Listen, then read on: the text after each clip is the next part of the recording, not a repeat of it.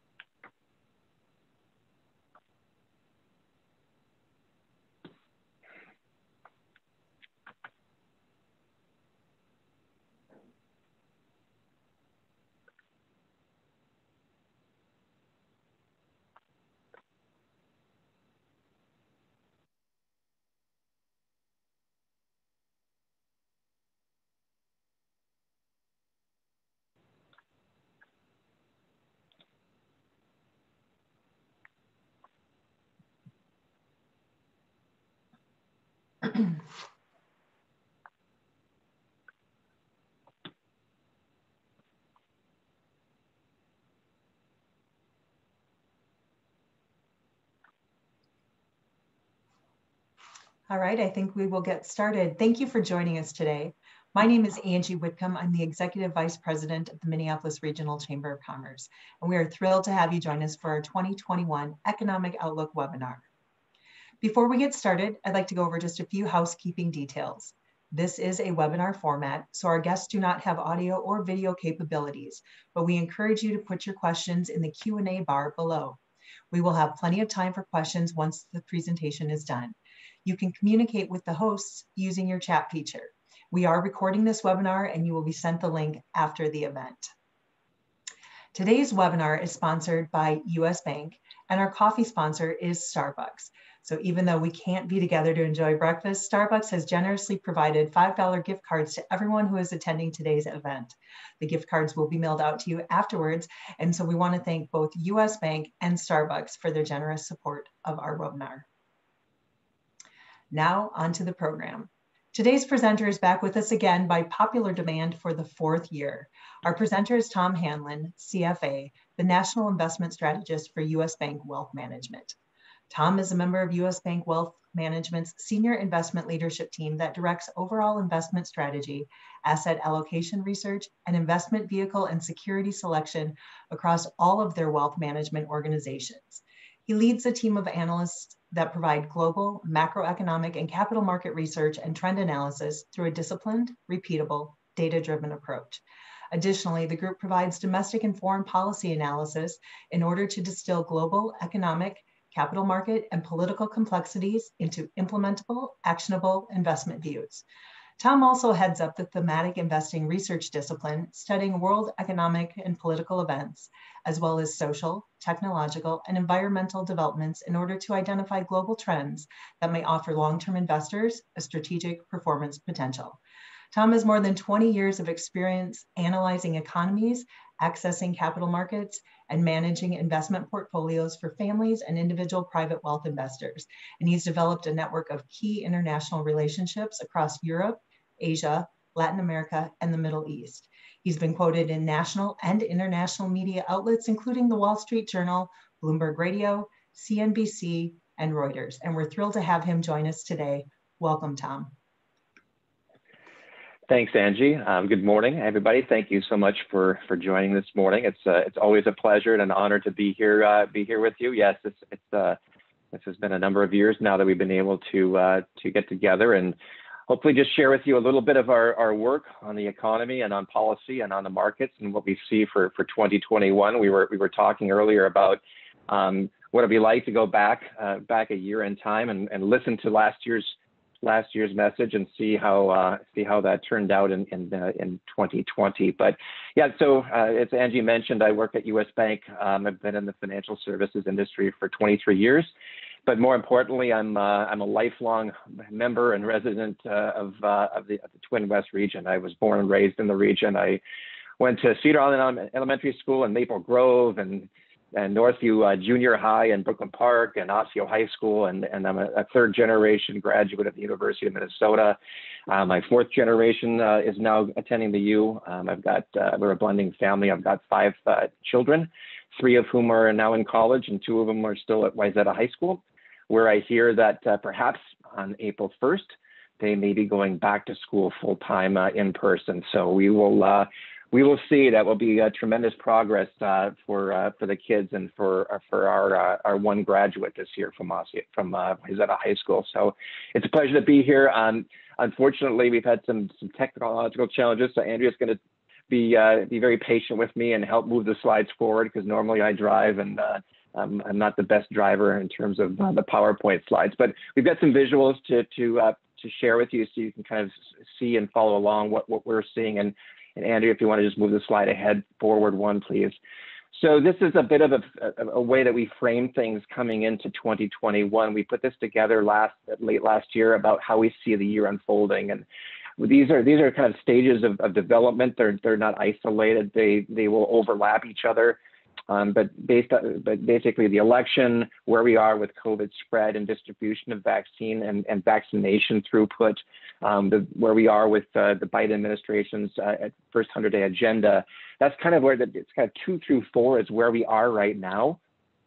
And then the key question for us in the back half of 2021 and even looking forward into 2022 as best we can is, what does the steady state look like that follows once we get through to a certain level of vaccine throughput, once we perhaps achieve some form of herd immunity and can reopen the economy? As I said, maybe the kids can go back to school in April, see what things look like in the summertime, and then what does back to school 2021 look like?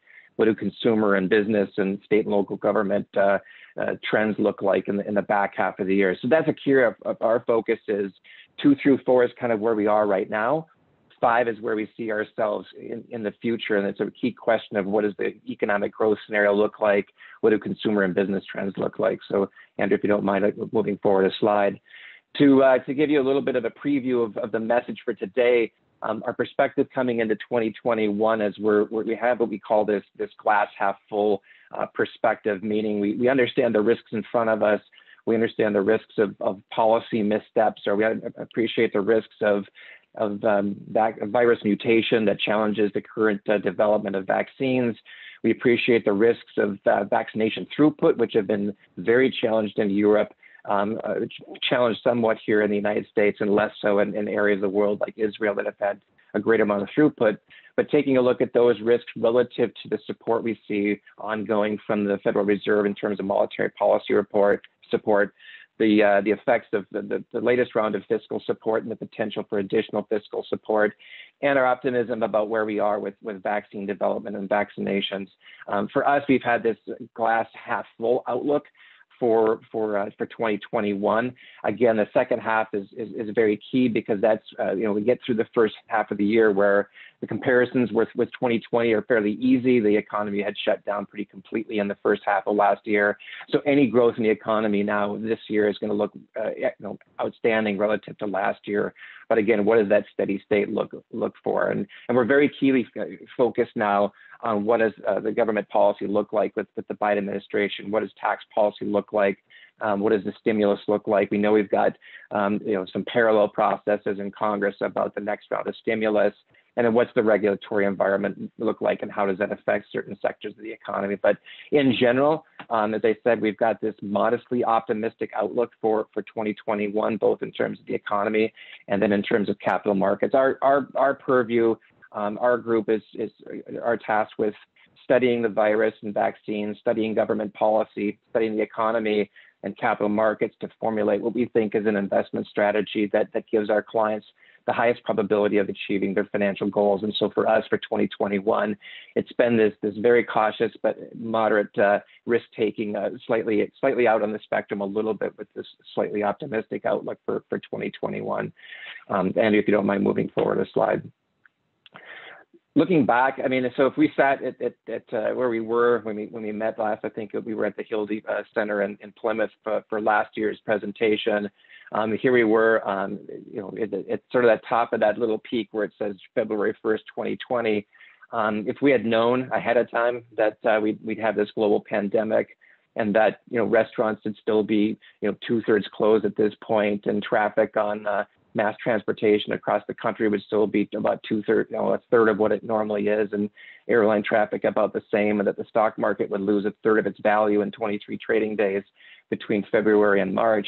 I don't know that we would have expected that we would have ended the year at all-time highs in the stock market, but that's where we are today, and that's part the fact that the stock market's a forward-looking mechanism. It looks past these perhaps temporary but significant dislocations and looks at the path forward.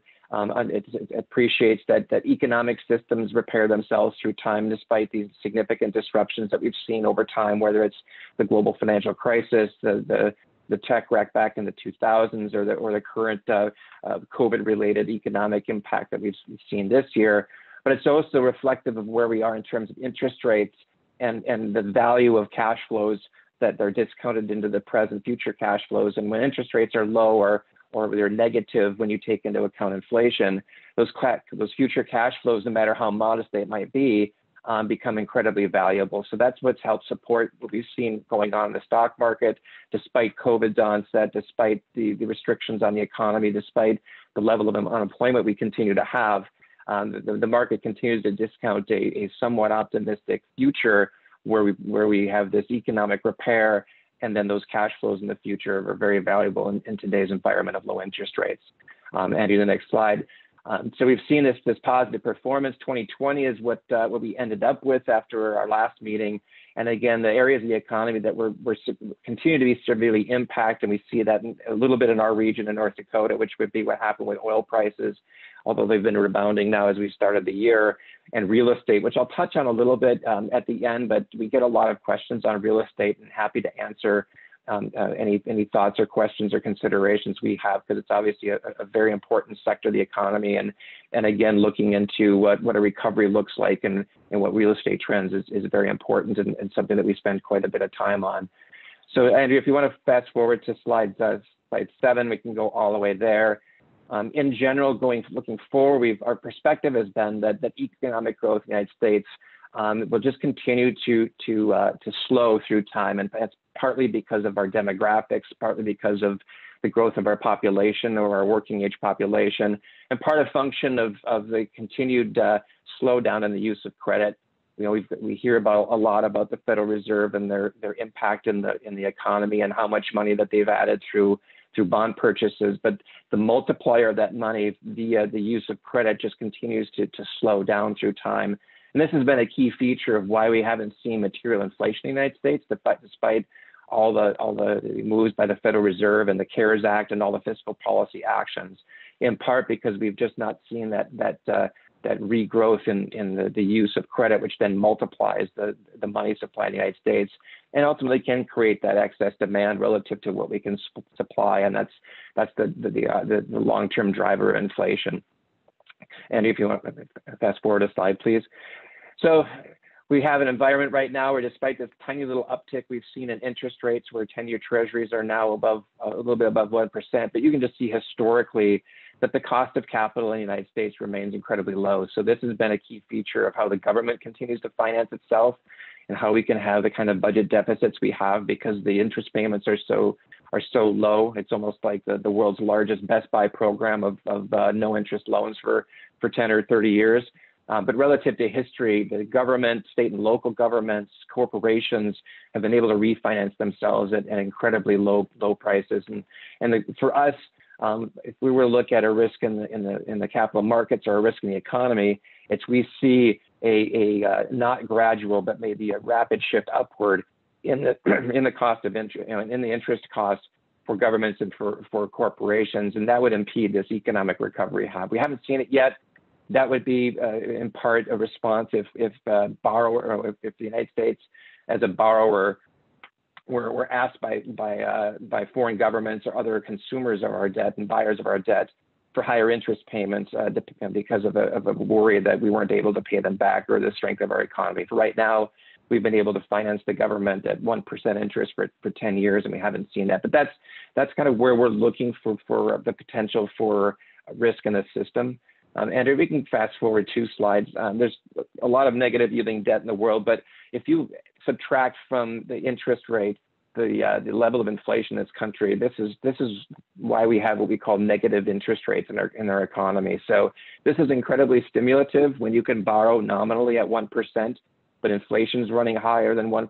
So you can grow your business through time and pay back that interest expense with inflated dollars and inflated sales of goods and services. So this has been one of the key reasons why the stock market has continued to push higher and valuations of companies have continued to push higher because, as I said, the value of those future cash flows discounted at a negative interest rate is technically infinite, but we know that that's not possible. But any company that can generate a positive earnings cash flow and positive dividend yield when discounted at a negative interest rate that you might get from investing in a short-term or even a long-term government bond becomes very attractive.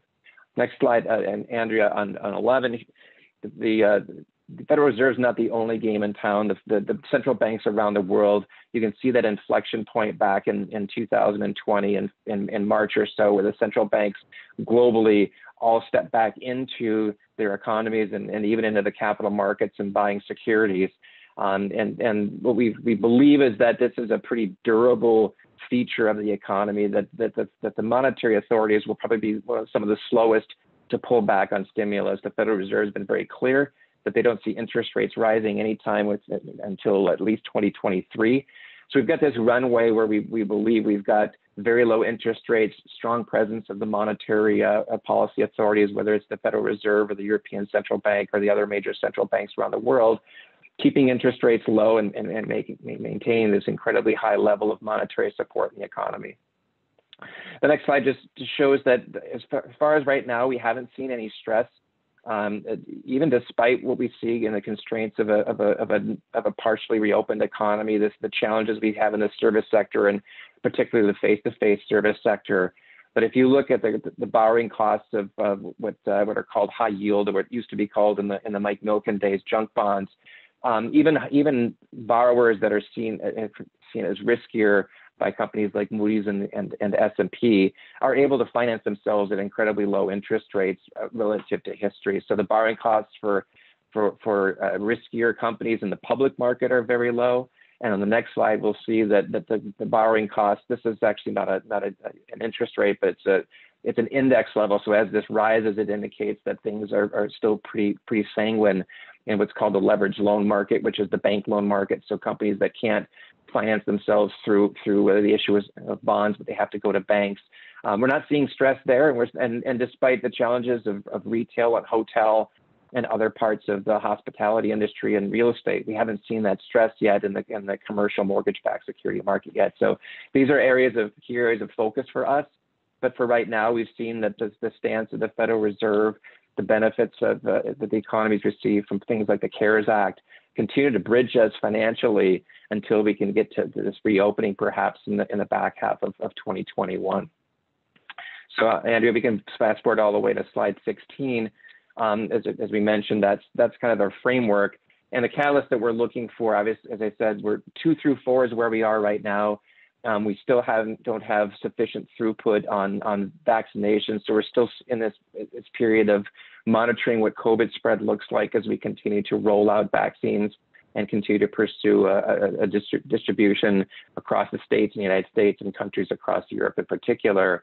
We're still awaiting what the outcomes are for the first 100-day agenda of the Biden administration. We've seen some indications, but we still haven't seen any bills yet passed through Congress. There's been a flurry of executive actions. That's not surprising. There's things that the administration can do irrespective of congressional action, like things like around CAFE standards, the fuel efficiency standards. That's a function of the executive branch, not the legislative branch. Seeing things on drug pricing that can be affected through Medicare purchases, which again is an executive branch authority. But taxation, major spending policy, that all requires congressional approval and authority. And we're still in the middle of that. And then, as I mentioned on 4, we're encouraged by the Johnson & Johnson development. That vaccine has a much easier distribution and storage capability than the mRNA vaccines by Pfizer and by Moderna. But it just adds to the possibility of getting this vaccine distributed throughout the country and getting to that point of herd immunity and being able to reopen. And then again, as I said, we're focused very much on what we call this steady state. There's a lot of pent up demand for travel. I know we're all sitting here. I'm in my 3-season porch for season number 4 here in the city limits of Minnetonka here, even though I'm a Wayzata zip code, and there's quite a bit of pent up demand for people who want to get out and travel and meet face to face. But the question is, what do consumer and business trends look like for more of those durable things, like where do we, how often do we go to work, whether we meet face to face or we continue with Zoom or WebEx type meetings, and what do physical footprints look like? How much office space do we need? Is it shared or what have you? So these are the things that will be key considerations looking forward. So we can move one more slide. This is a market. So now I'm going to transition into kind of our framework of the virus, policy, economy, and kind of what we see for the outlook for 2021. This is the market perception of where we are in terms of reopening. So the darker blue line, that's the price index of what's called the NASDAQ 100. So think of those like Amazon and Google and all those technology companies that benefit tremendously from stay-at-home, work-from-home, video streaming, those areas of growth that not only were perhaps not negatively impacted, but maybe had even some positive impact from the results of COVID-19 and the restrictions on individuals' activities. The lighter line, the grayish line, that's the area of the market, the smaller company area of the market, and more of what we call the value sector. So those are the companies that are probably more representative of having a severe impact from COVID. So you can see as we approached the COVID crisis, they kind of moved a little bit together. Those smaller companies suffered more severely during the lockdown, and have taken time to catch back up and haven't quite recovered fully. So this for us is just a way to visualize the market's perception of where we are in terms of reopening. We've had a recovery in some of these sectors like hospitality, but obviously in an economy where we haven't fully reopened, we haven't seen a full recovery in those areas of the economy. On the next slide is kind of where we thought we were maybe a month ago in terms of vaccination throughput and where we are today. So this is just a chart that looks at super forecasters and their predictions of how long it would be before we could inoculate the first 25 million people in the United States. So back in December, there was a lot of optimism, that gray line, that we would achieve that before the end of January, which we've now just passed. But you can see, beginning in late December, we started to become less optimistic as the distribution challenges emerged, as we had challenges with getting mRNA vaccines throughout the country and getting those inoculations. They were now looking more like a first half of 2021 to get the number of vaccines necessary to reopen the economy. On 19, this is the daily vaccine. One more slide, Andrea. We can go one more slide from that. That's just a slide of states. So this is the case growth of the virus throughout the world. You can see, and as we got through the holidays, we got that giant spike up. That was a function of growth in South America, but also the United States and Europe. And we've now had a meaningful retracement of virus growth as we've passed the holidays. But this is still at a level that challenges reopening. It still makes it necessary to have activity restrictions. But this will be key now as we get to Lunar New Year and those countries around the world that celebrate that, whether we get a bump up. But you can just see the pretty sharp rise we had post-holiday. That was that spike up to almost 800,000 cases a day, and now we've fallen back materially from there. On the next slide, on 22, This just shows you regionally, the United States in the dark blue line, Europe and Japan in the gray line. And then the onset of the virus in Asia, China, Korea, Taiwan, and all. You can see Asia's actually had a much more muted recovery and virus growth. This is the area of the world economy that's recovered pretty quickly. This is manufacturing Asia. That's the part of the world that manufactures a lot of the goods. And we've really transitioned from a services type global economy to a goods economy. I'll show you that in some of the manufacturing numbers. But the manufacturing side of the world economy is actually recovered pretty strongly. And we've seen that in the economies of what we call emerging Asia. And we haven't seen that quite so much in the United States and Europe and Japan. 23, the next slide. This is we've shared this with you in the past. This is kind of how we contextualize the thousands of economic data series that we look at globally. We categorize them into whether they're above or below their long-term average and whether the data is getting better or getting worse. So you can think of this like a visualization of an economic cycle where you start in the Southwest, you start in sort of Arizona, California, if you think of this as a map of the country. And the bottom left is the data is weak and it continues to worsen. So that's what we would consider a classic recessionary environment. And as the data improves, even though it's not fully back to normal, that's what we call a recovery, where the most recent data is improving relative to where it had been over the last year. And as the data gets back above its long-term average and continues to get better, that's what we call an expansion. And then as that data starts to slow down. So you go through this cycle of going around and around in a clockwise fashion. And I put on the actual change from the last presentation that we had. So you can see about a third of the data points, so out of 1,000 data series, well over 300 have migrated from being in this sort of recession slowdown area to being in this area where you've now recovered. And again, a lot of that's in places like emerging Asia and China, Korea, Taiwan. But it's also we see that in the goods producing or manufacturing areas of countries all over the world. So that's where we've seen most of the preponderance of the improvement in the data. On the next slide, you can see visually this is kind of a map through time, which the first dot would be 2 years. Think of this as 2 years ago at the presentation that we had, and the middle dot would be last year's presentation, and the last dot where the arrow is where we are currently. So you can see globally, we've migrated where the data was incredibly weak back in March, April, May. It's improved, so the data is getting better, meaning it moved up into that northwest quadrant, that recovery quadrant. But the data hasn't shown, and we can see this anecdotally or know this just organically, that we haven't gotten back to a fully expansionary economy. We haven't reopened. The service economy is nowhere back to where it had been pre-COVID, but at least the data has improved relative to where it had been a year ago. So the world has kind of evolved into this recovery sector, which we think has been feeding into what we've seen in capital markets performance.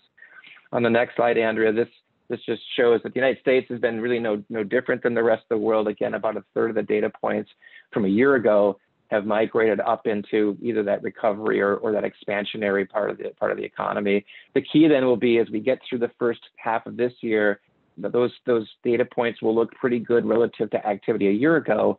But when we get to the second half of next year, we need to see as material recovery in the economy in order to continue to support what we see in the capital markets. So we need to see the real economy kind of pick up, not just look good relative to the weak state we were in a year ago. 26, this is just a similar perspective on the housing market, just gives you a sense of how we look at the data at various segments. The housing market, so the tan line is where we were pre-COVID, just maybe right after we met last year. But the housing market was in pretty good shape. Prices had stopped rising significantly, but activity was pretty good. And now post-COVID, housing market has been one of the key pillars of strength in the U.S. economy. So builders' confidence remains at or near all-time highs. We've seen strong growth in prices as we have tremendous demand for single-family homes with challenged supply that's driven up prices. And we've seen everything from construction activity to sales activity to financial activity, meaning applications for mortgages, hold up really well. So the housing market continues to be an area of strength in the economy. The consumer, on the other hand, on 27, we get mixed messages here on the consumer, where confidence obviously has taken a material hit from where we were a year ago, where people are challenged by, where are we with school, back to school, It makes it challenging to try to figure out what work life looks like if kids aren't back to school. We don't yet know what even back to work looks like. So confidence obviously had taken a hit relative to a year ago. We've got some conflicting data in terms of where we are retail, but what we've seen through our work and the work of our equity strategy group on individual companies is just this change in consumer behavior and a year of online ordering, either in-home delivery or pickup at stores. The retail activity actually held up pretty well, but you can see the areas of the economy and the retail sector that were materially hit were autos, and then in particular, not surprisingly, the restaurants with the challenges of activity restrictions. Next slide on 28. We look at, relative to where we were a year ago, we started looking at a lot of higher frequency indicators to see where progress is on reopening. So we look at everything from restaurant seatings that through open table data to TSA information on travel. And what we know, and it's not surprising, it's pretty obvious in our economy, is that we're well below levels that we would consider a normal economy. So we're still 2/3 below what a normal traffic environment looks like on airlines. And relative to the airlines, probably the first thing to pick up as we get through vaccinations and a reopening will be consumer travel. So people traveling for leisure. The question will be, what does business travel look like? And for some of the airlines, that's the most important profitability metric for them, which is business travel. And it's an open question what that looks like in a post-COVID world. We can fast forward to slide 30. This is what we're looking at in terms of corporate America. This is the growth in earnings relative to a year ago. This is globally. This is not just the United States economy, but the same story it's the same all over the world. It's just the scale is different, which is Q4, we started to see a pickup in corporate earnings relative to a year ago. We're going to have very easy comparisons for Q1 and Q2. So those numbers are going to look really good. That's very well known and very well telegraphed that we're going to see tremendous growth in earnings relative to the collapse we saw in 2020. But then the question is, what does 2021 in the back half and 2022, what does that organic growth or that real growth look like when we're past this sort of comparison with where we were in a severely constrained COVID economy last year? But what does normal growth look like? And then therefore, what are investors willing to pay for normal earnings growth? So that's where we're looking at in terms of the back half of next year. On 32, we'll kind of get through some of the inflation numbers, and then I'll do a little bit on the global, on the U.S. or the Minnesota economy, and then we'll open it up for questions and any comments that you might have. But a question we get all the time is where is inflation? If that chart on the Federal Reserve showed you how much money that they've put into the system, we have the CARES Act, we've got the Biden administration's proposal for a $1.9 trillion stimulus package.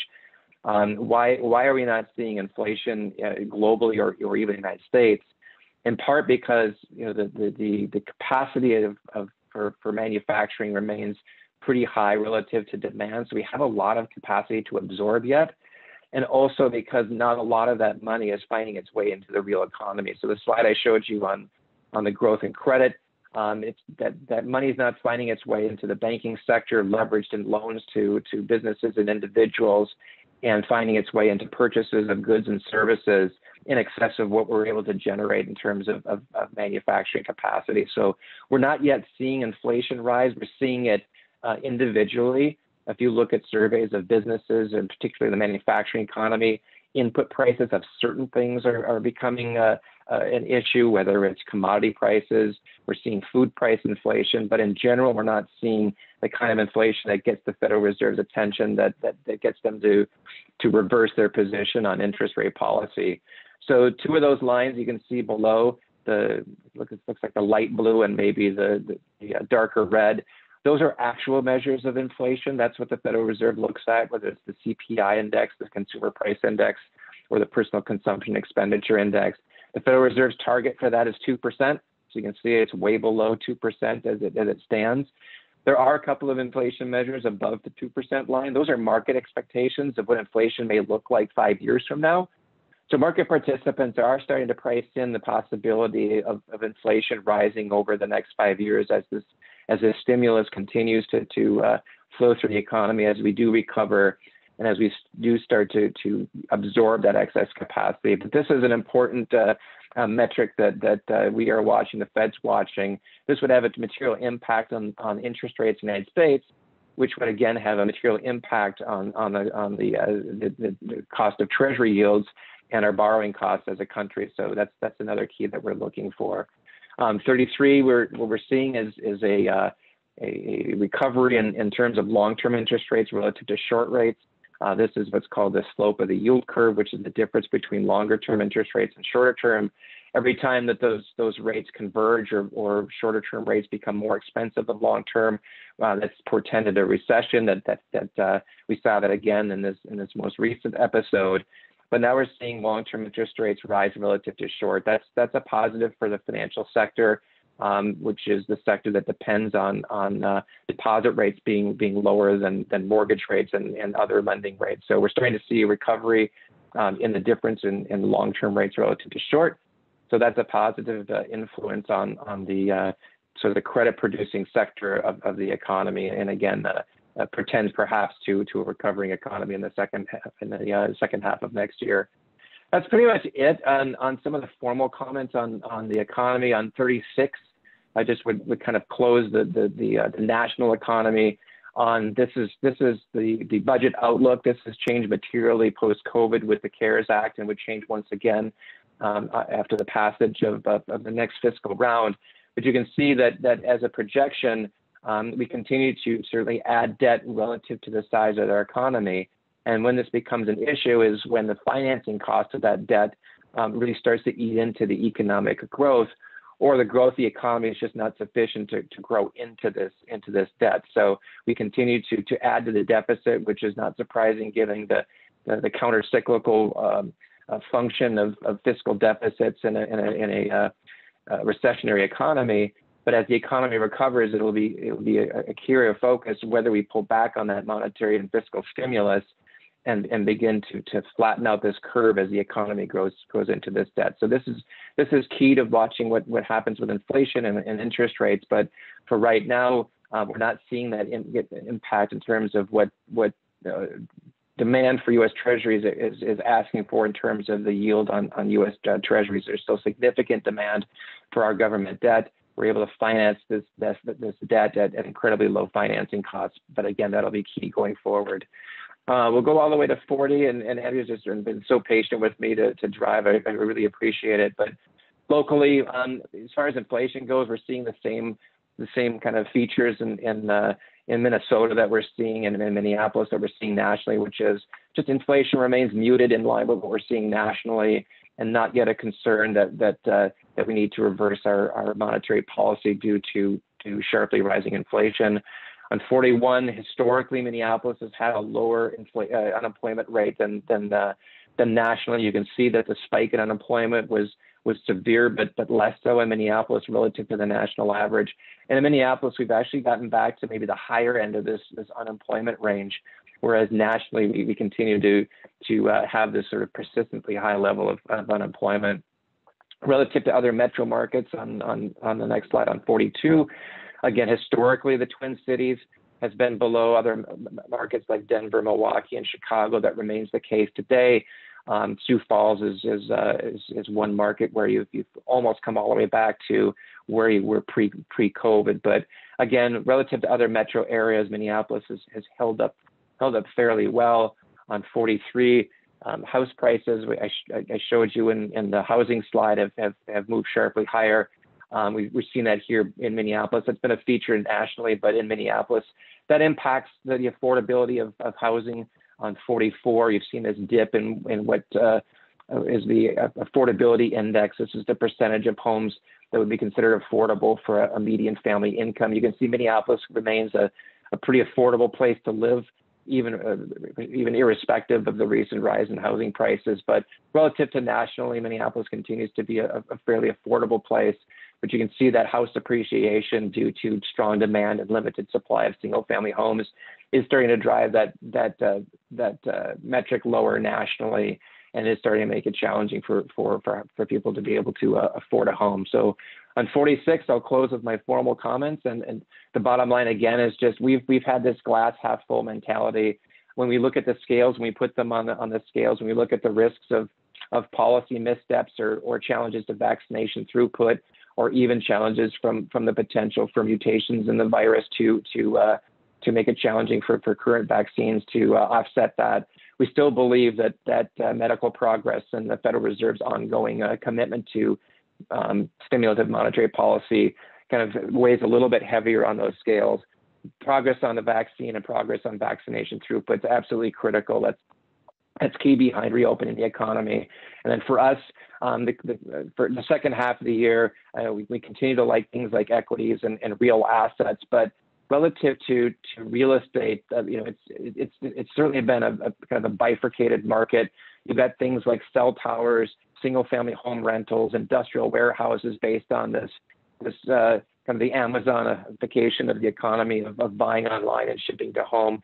You've got continue to have a lot of strong growth in the real estate sectors there, data centers, home builders, even things like the medical community, laboratory space at all.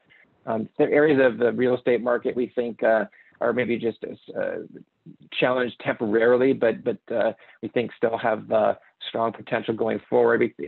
Personally, I'm part of this too. But student housing, I mean, the students will go back to school at some point. I've got 3 kids in college.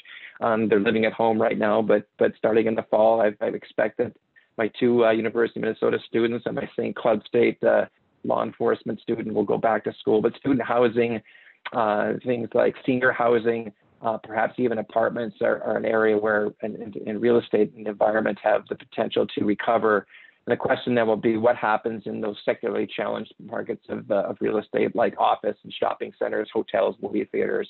And we don't think we have a lot of clarity yet on what that looks like and what consumer trends and what business trends look like. But I'm happy to take any questions here. That's kind of the perspective of what we see for 2021. And again, just happy to see if we have any questions that I can answer at this time. Thank you so much. I'm John Paul Yates, the Director of Public Policy for the Minneapolis Regional Chamber. I think this is the 3rd year we've had you join us to do this event. You always do a really great job. I'm going to guide us through the Q&A portion here. We've got about 10 minutes. I did want to start with a question, kind of news of the day. We've seen this retail trading frenzy with GameStop, American Airlines, other stocks. I'm wondering if you can offer some perspective on that and then maybe touch on what do you think the ramifications or repercussions from that will be from a regulatory standpoint?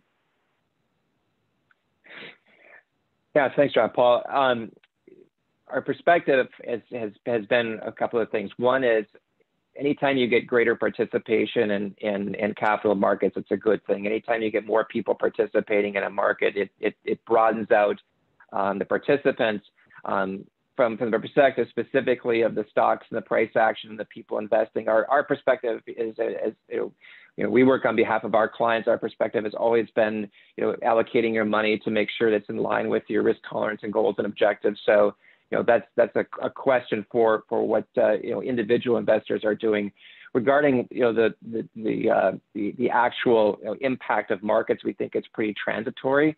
It was obviously a pretty severe impact on individual stocks, whether it was GameStop or some of those classic BlackBerry, Nokia. There were a lot of those sort of 90s consumer companies that were part of this, and they had some material impact on individual funds and on individual investors. But in general, you saw capital markets just kind of the bond market did nothing. The capital markets kind of recovered from some of the volatility, which suggests to us that there's not a tremendous injury or repair that's necessary in the markets. But it does beg the question on a regulatory scale of things like how much short interest can you allow in companies? How much can you be allowed to borrow short against a company? And so these are things that Janet Yellen and the regulatory authorities are going to look at to see if there's any parts of the market that this pointed out that needs some additional rules or regulations around. And that's we think that's probably highly likely as a result. But in terms of what happened, I mean, my kids came home. It was the first thing they talked about after they came home. They came downstairs from studying. But it was pretty interesting that any 20-something-year-old you could talk to knew everything about what was going on with GameStop and Reddit and Robinhood, and it just tells us that you've got a age cohort that's becoming very engaged in what goes on in the markets. And to us, we think that's a good thing, and we think it also is important then to make sure that people are allocating their capital and their investments in a way it's commensurate with their risk and with their goals. Sure. Thank you. The second thing I wanted to ask, and then I'll get to a audience question here, is you often see the markets react pretty strongly when a new administration comes into office. I don't know that we've necessarily seen that. I wanted to ask you, one, why do you think that is? And then two, what things are you tracking in a Biden administration as you look forward from an economic outlook standpoint? Yeah, so it was interesting because if you looked at the prediction markets, the ultimate scenario wasn't necessarily factored in. So the outcome we got, which was a Democratic sweep, which was a Democratic victory in the presidential election, and at least a tie in the Senate, which then gave the Democrats the advantage via the tie-breaking vote for the vice president. But as we got closer and closer to that, as we got closer to understanding what the potential policy platform of a Democratic sweep looked like, I think the capital market participants became less concerned about what that might look like. There was greater clarity that this was going to be the outcome eventually. And so, and we've seen this historically, there hasn't been a tremendous amount of capital market movements depending on whether you have continuation in government or a changeover in government. It's really what the state of the economy is. And so again, the perspective has been, we know we're in this constrained economy. We have optimism about vaccine throughput. The election gave us some clarity that we were at least going to, we could foresee some policy stimulus coming out of a Democrat-controlled Congress. But then intra-market, we're still waiting to see what the impacts are on specific policy. How is that going to affect the energy sector, for example? How is that going to affect the financial services sector or other specific parts of the economy? But in general, I think there was this optimism that vaccine throughput plus fiscal stimulus plus the Fed was going to carry through. It didn't matter that there was this Democratic sweep and the assumption of the Biden administration and the Democrat control of Congress. Cool, thank you. Jennifer Rogers asked a question: which industries do you see are still strong presently? And if I can add to it, maybe what weathered, and you talked on this a little bit, but what weathered the pandemic, but maybe what's also positioned really strongly right now?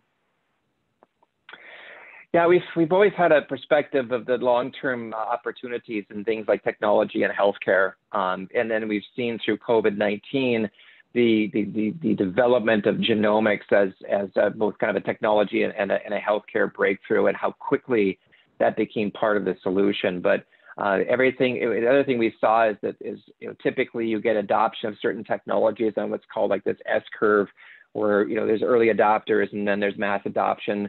We saw a really shortening of that. So think of WebEx and Zoom and how quickly we all adapted to that, both professionally and personally. And the companies that stood to benefit of that, held up extremely well through this process. And again, are positioned pretty well long term if this is part and parcel of the fabric of our life, our daily life, and our work life.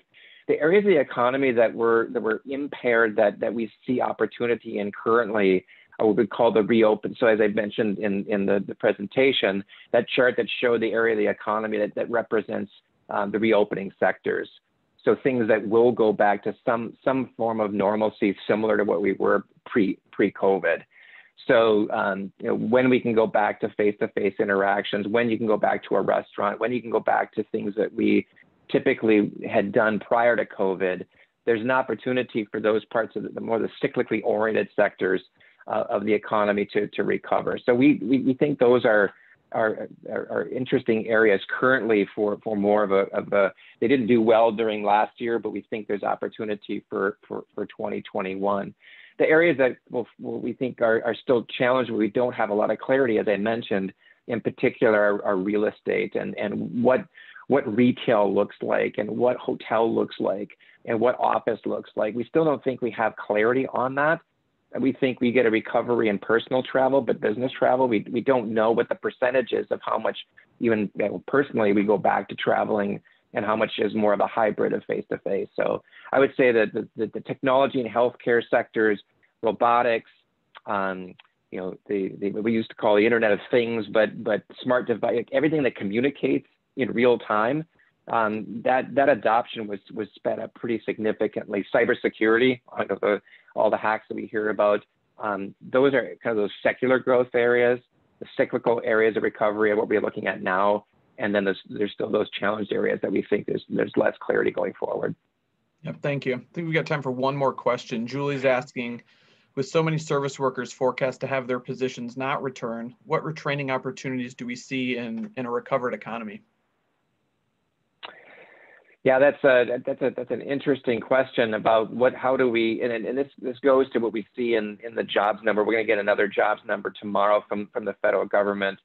We got the numbers from unemployment claims today, but there's this sort of persistent unemployment now, this sort of structural unemployment where people start to be out of jobs for extended periods of time. And this is one of the keys for why we think the Federal Reserve is going to stay pretty accommodative for a really long time, which is that's a significant part of the economy that has to be repaired, which is where do we get these particularly service sector workers in areas that may not the question is like, what happens to downtown and how many of us go back to downtown full time, and all those service sector businesses that supported the downtown economy, and if those don't recover fully, where do those workers go and how do we retrain them? So I would expect that gets to be a lot of the conversation around the fiscal package within Congress about retraining. Part of the stimulus package, we think it's to be focused then on not just sort of these broad, handing out checks to individuals,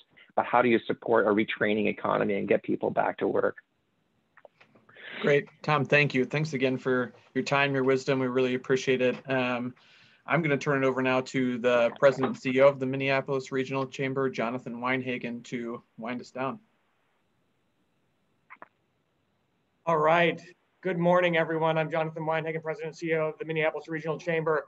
Thank you all for being with us today. And Tom, thank you for an incredible program. And thanks to US Bank for your partnership throughout the year. I also want to give a shout out to Starbucks. They power my morning every day with Pike Place. So super fun to have them engaged in this series. We talk to business owners every day who have been hit hard by this pandemic and who have been reeling by the last 10 months of what everyone has experienced.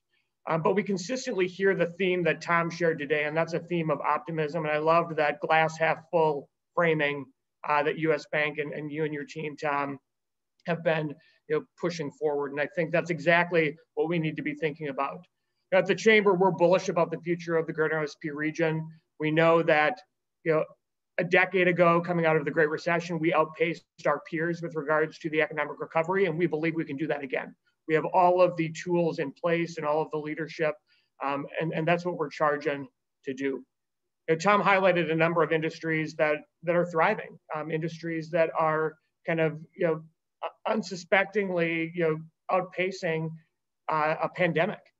And we're seeing every day the leadership of companies. They're pivoting, they're innovating, they're leading the way. They're leading the way of our economic recovery, and we are grateful for that. We left an economy that was facing historically low unemployment. Everybody was hunting for talent. We're emerging into an economy that's more about job creation, and we know that. And we're thinking about how do we help build the next generation of jobs. Late last year, the Chamber created Elevate Business within the Chamber's foundation, a public-private partnership with Hennepin County to help bring technical assistance resources, peer-to-peer networking, and topical webinars like this to the business community, all with the idea of creating opportunity for companies to grow and to thrive in our region. Today, over 700 businesses are on that platform, leveraging the tools. And we believe the next 10,000 jobs are in that cohort of companies that are receiving business and services. it's the leadership of our private sector, of our business community, that's going to drive us forward. So I want to close the program by thanking all of you, not just for being here, but for the work you do, the risks that you take. You really are the economic vibrancy of this market that we are so fortunate to be able to celebrate together. So thanks to all of you for being here. Thanks again to Tom for the incredible insights into the year ahead. We will do a check back again next year and see where we are 365 days from now. With that, we'll close the program. Thanks, everyone. Have a great day.